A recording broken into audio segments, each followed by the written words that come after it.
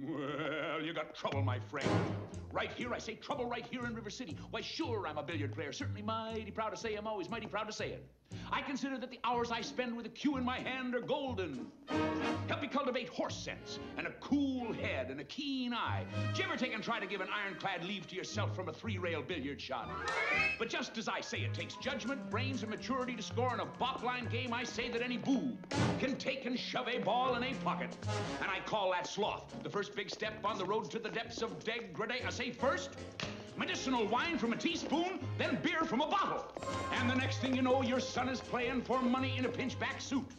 And listening to some big out-of-town Jasper, hearing him tell about horse race gambling. Not a wholesome trotting race, no, but a race where they set down right on the horse.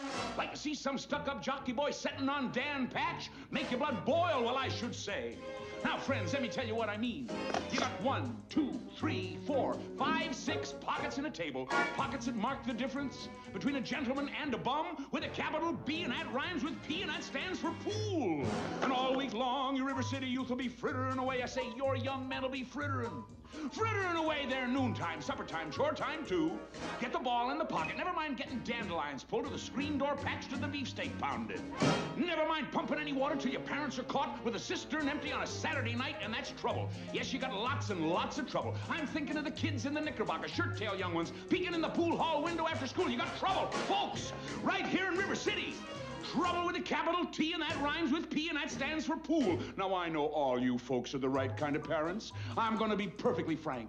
Would you like to know what kind of conversation goes on while they're loafing around that hall? They'll be trying out Bevo, trying out Q-Babs, trying out tailor-mades like cigarette fiends, and bragging all about how they're going to cover up a telltale breath with Sen-Sen one fine night. They leave the pool hall, heading for the dance at the Armory. Libertine men and scarlet women and ragtime, shameless music that'll grab your son, your daughter, with the arms of a jungle, animal instinct, mass hysteria. Friends, the idle brain is the devil's playground. Trouble! Oh, we got trouble! Right here in River City.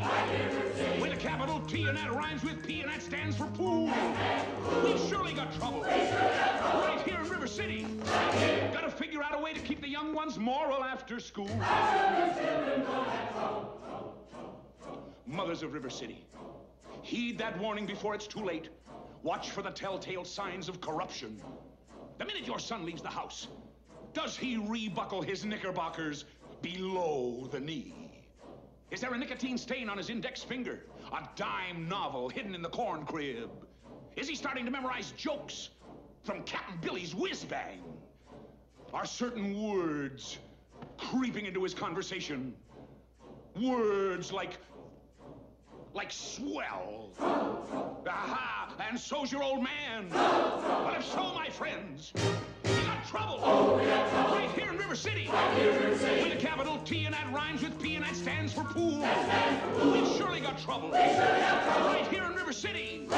Remember the Maine, Plymouth Rock, and the Golden Rule. Oh, we got trouble. We're in terrible, terrible trouble. That game with the 15 numbered balls is the devil's tool. Oh, yes, we got trouble, trouble, trouble. Oh, yes, we got trouble. Yes, we got big, big trouble. With a T.